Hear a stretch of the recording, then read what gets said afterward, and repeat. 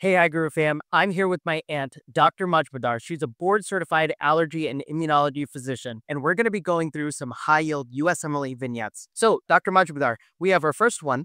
A 6-year-old boy develops diffuse urticaria, wheezing and vomiting shortly after eating cake at a birthday party. He is tachycardic and hypotensive. What is the hypersensitivity here? It is a classic type 1 hypersensitivity reaction, which is IgE mediated, which causes mast cell degranulation with exposure to an antigen. That leads to histamine release and rapid symptoms such as urticaria, bronchospasm, or anaphylaxis. Signs of anaphylaxis to look for include wheezing, diarrhea, new rash, and difficulty breathing. All right, vignette number 2. A hospitalized patient develops fatigue and dark urine 2 days after receiving a blood transfusion. What's interesting is on the labs, you get a positive direct antiglobulin test. That is classic type 2 hypersensitivity, which is mediated by IgG or IgM antibodies that bind to the cell surface antigen that leads to activating complements or a cytotoxic cells and causes cell injury or destruction. Classic examples, things that you need to think about: autoimmune hemolytic anemia, Goodpasture syndrome, transfusion reactions, and Graves' disease. All right, let's keep going. We have a 24-year-old woman who presents with joint pain and hematuria several weeks after a group A strep throat culture was positive. What hypersensitivity is this? That is type 3 hypersensitivity. In this type of hypersensitivity reaction, circulating antigen-antibody immune complexes will develop and they deposit in the tissue, triggering complement activation and inflammation. Classic examples: lupus, serum sickness,